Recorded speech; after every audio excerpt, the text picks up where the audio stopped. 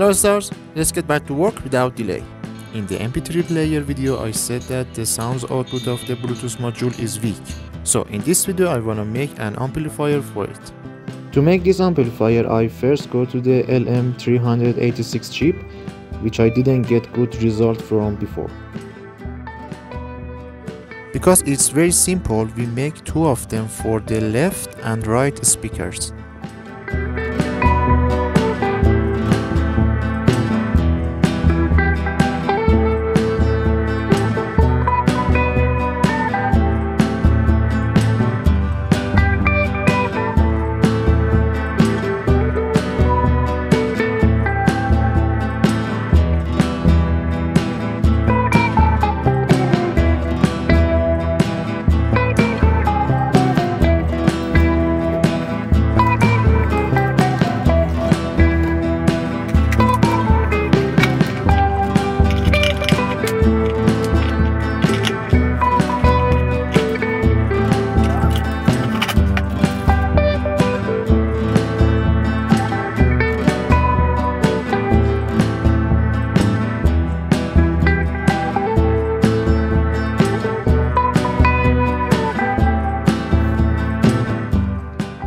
You can see that I haven't connected to the module yet, and there is all this noise.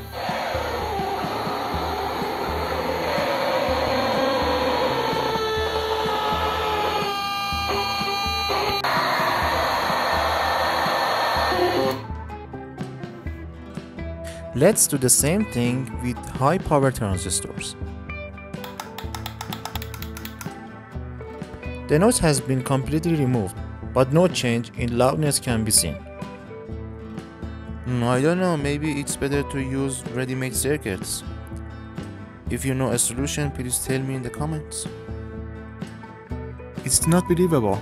I connected the battery to the DC to DC converter and connected its output to the Bluetooth module. The output of the Bluetooth module to the input of the amplifier circuit, which is a ready-made circuit, and I connected the amplifier to the speaker. And it really worked. Let me show you. I connected the laptop to the module and I will play you a copyright-free song.